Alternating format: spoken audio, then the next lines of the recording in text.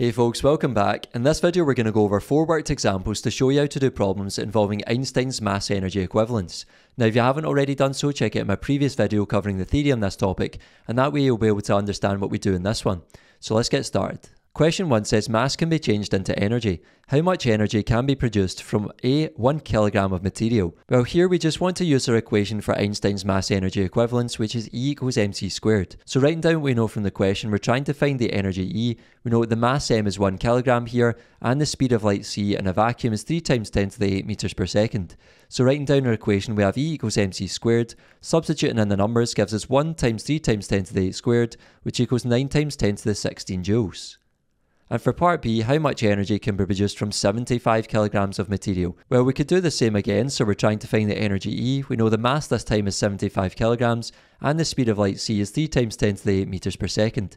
Writing down our equation, we have E equals mc squared. Substituting in the numbers gives us 75 times 3 times 10 to the 8 squared, which if you put into your calculator should give you an answer of 6.8 times 10 to the 18 joules. Or a quicker way to do this is to simply just multiply your answer from part A by 75 to get the same answer. And lastly, part C, how much energy can be produced from 4 times 10 to the minus 6 kilograms of material? Well, same again, our energy E is what we're trying to find. Mass here is 4 times 10 to the minus 6 kilograms this time, and the speed of light is the same, 3 times 10 to the 8 meters per second. So writing down our equation, we have E equals mc squared. Substituting in the numbers gives us 4 times 10 to the minus 6 times 3 times 10 to the 8 squared, and if you put that into your calculator, you should get an answer of 3.6 times 10 to the 11 joules. Question 2 says energy can be changed into mass. How much mass is produced from A, 1 joule of energy? Well, writing down what we know this time, we're trying to find the mass m.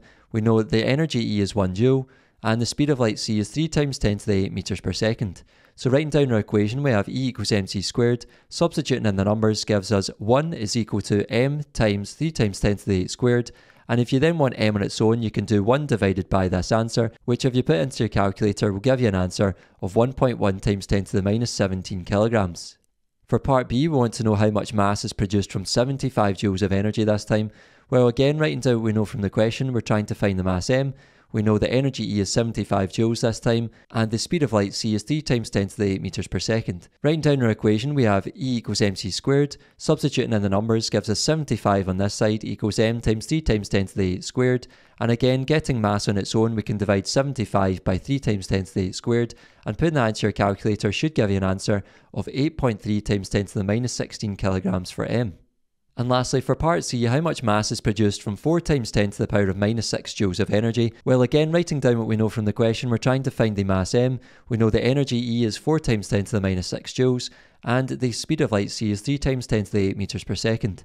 Writing down our equation, we have E equals mc squared. Substituting in our numbers gives 4 times 10 to the minus 6 equals m times 3 times 10 to the 8 squared. And again, we want m on its own, so we can divide both sides by 3 times 10 to the 8 squared to get m equals 4.4 times 10 to the minus 23 kilograms. Question 3 says the following statement represents a nuclear reaction. So we have plutonium-240 decaying into uranium-236 plus an alpha particle, a helium nucleus.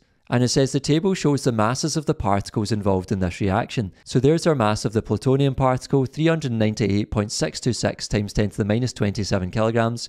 We've got the mass of the uranium particle, 391.970 times 10 to the minus 27 kilograms. And lastly, the mass of the alpha particle, which is 6.645 times 10 to the minus 27 kilograms. Part A says to state the total mass before the reaction. Well, if we look back at the reaction, remember the only thing on the left-hand side was the plutonium nucleus, so we just need the mass of that to give us the total mass on the left-hand side. So that means we can state that the mass is this number here.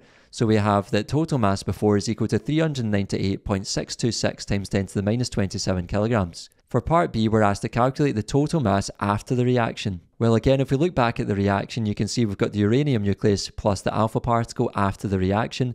So to find the total mass after the reaction, we just need to add these two masses. So that will be this mass added to this mass. So we have that total mass after is equal to 391.970 times 10 to the minus 27 plus 6.645 times 10 to the minus 27. And if you put that into your calculator, you should get an answer of 398.615 times 10 to the minus 27 kilograms. Part C says to determine the mass lost after the reaction. Well, remember all we need to do is take the total mass before and subtract the total mass after. So we have that the mass lost is equal to 398.626 times 10 to the minus 27 minus 398.615 times 10 to the minus 27. And if you put that into your calculator, you should get an answer of 1.1 times 10 to the minus 29 kilograms. And make sure in your calculator that you're not rounding off any numbers at this stage. Make sure you keep all the digits in your masses. And you'll need to be careful as well when putting all these numbers into the calculator because it can be easy to make a mistake and enter the wrong digit. Lastly, part D says to calculate the energy released in this reaction. Well, writing down we know from the question we're trying to find the energy E. We know the lost mass m is 1.1 times 10 to the minus 29 kilograms from part C here, and the speed of light c is 3 times 10 to the 8 meters per second. Writing down our equation, we have E equals mc squared. Substituting in our numbers gives us 1.1 times 10 to the minus 29 times 3 times 10 to the 8 squared, and if you put that into your calculator, you should get an answer of 9.9 times 10 to the minus 13 joules. Lastly, question 4 says the following statement represents a nuclear reaction. So we have this unknown element X plus hydrogen 2,1, which is decaying into 2 alpha particles, i.e. helium nuclei, plus a neutron plus energy. It then says the masses of some of the particles involved in this reaction are shown in the table. So we have the mass of the hydrogen 2, which is 3.342 times 10 to the minus 27 kilograms. The mass of the alpha particle, which is 6.642 times 10 to the minus 27 kilograms.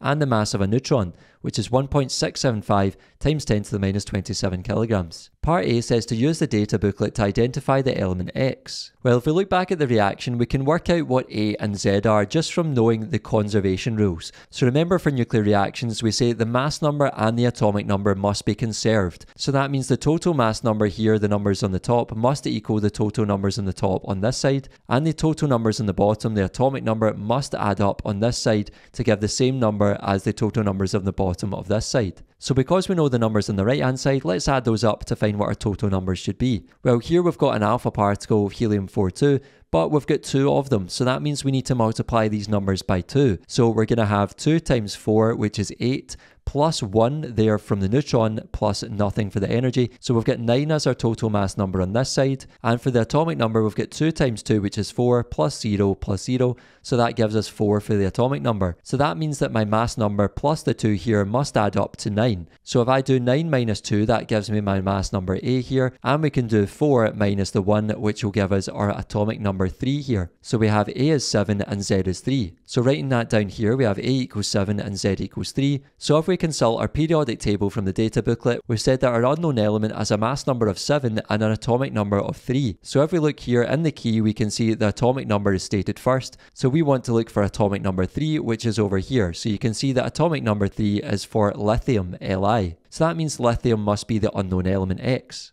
So we can say that X is equal to lithium, which has the symbol Li. And for part B, it says the energy released in this reaction is 2.97 times 10 to the minus 12 joules. Calculate the mass of the nucleus XAZ. So that's our lithium nucleus that we could now write as Li73. Well, notice first of all that this question is different to what we were asked for in question 3, because we were asked to calculate the energy in question 3, but here we are given the energy released and we're asked to calculate the mass of the nucleus. So the first step here would be to find the mass lost in the reaction. So let's use our equation E equals mc squared to find what m is. So writing down what we know from the question, we're trying to find m. We know the energy released E is 2.97 times 10 to the minus 12 joules, and the speed of light c is 3 times 10 to the 8 meters per second.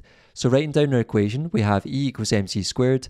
Substituting in the numbers gives us 2.97 times 10 to the minus 12 is equal to m times 3 times 10 to the 8 squared. And dividing both sides by 3 times 10 to the 8 squared in your calculator should give you an answer of m equals 3.3 times 10 to the minus 29 kilograms. So that's us got the mass lost in the reaction, but now we want to find the total mass before the reaction. And we can do this using the lost mass and the total mass after the reaction. So looking back at a reaction, remember after the reaction we have 2 alpha particles plus a neutron plus energy. There's no mass given for the energy though, so we can just ignore that just now. So we want to add up 2 times the mass of the alpha particle plus the mass of the neutron. So we're trying to find the total mass before. We know the total mass after is equal to 2 times 6.642 times 10 to the minus 27 plus 1.675 times 10 to the minus 27. And if you put that into your calculator, you should get an answer of 1.4959 times 10 to the minus 26 kilograms.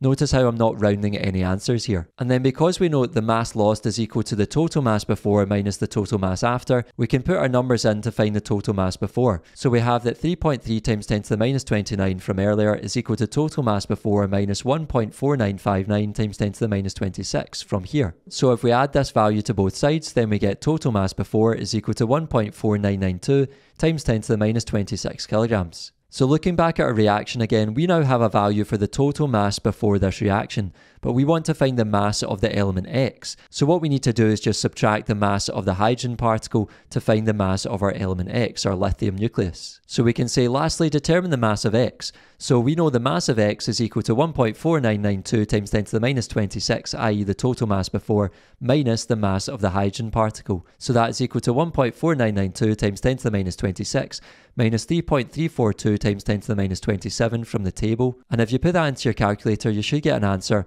of 1.165 times 10 to the minus 26 kilograms. That's all for this video, folks. Thanks for watching. If you made it to the end, I really appreciate it. Make sure to give the video a like, subscribe to the channel, and I'll see you in the next one. Take care.